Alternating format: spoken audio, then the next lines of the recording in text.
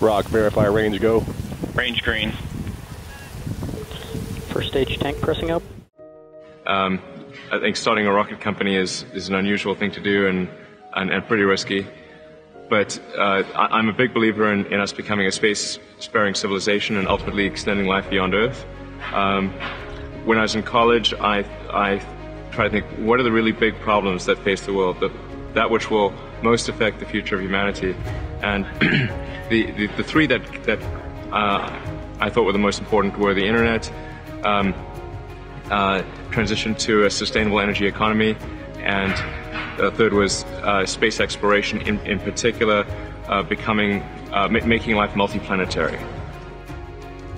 You know, there are American heroes who don't like this idea.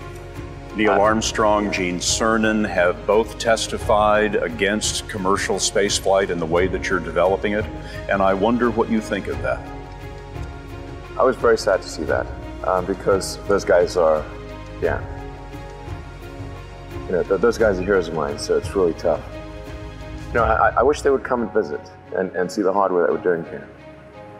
And I think that would change their mind. They inspired you to do this, didn't they? Yes.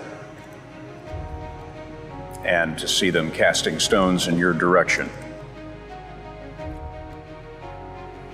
It's difficult. Did you expect them to cheer you on? Certainly hoping they would. What are you trying to prove to them?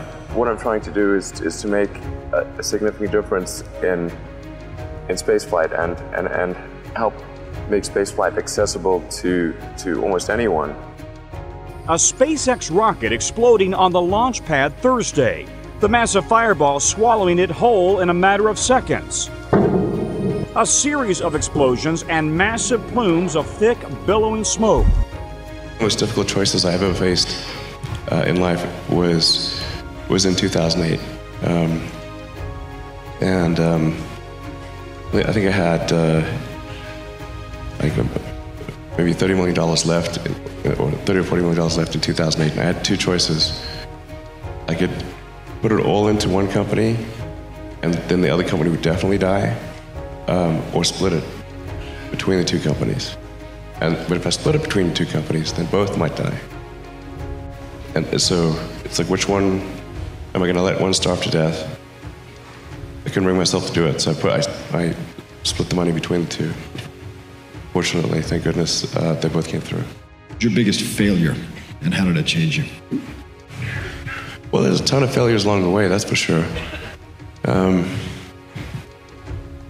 I said, for SpaceX, the first 3 launches failed, and we actually were just barely able to scrape together enough parts and money to do the 4th launch. If that 4th launch had failed, we would have been dead. So multiple failures along the way. I tried very hard to get the right expertise in for SpaceX. I tried hard to find a great chief engineer for the rocket, but the good chief engineers wouldn't join, and the bad ones, well, there was no point in hiring them. So I ended up being chief engineer of the rocket. So if I could have found somebody better, then we would have maybe had less than 3 failures. 3rd failure in a row. Did you think, I need to pack this in? Never. Why not? I don't ever give up. 7, 6, 5, 4, 3, 2, 1. So many people tried to talk me out of starting a rocket company. It was crazy. One good friend of mine collected a whole series of videos of rockets blowing up and made me watch those. He just didn't want me to lose all my money. We're doing these things that seem unlikely to succeed, and we've been fortunate, and at least thus far they have succeeded.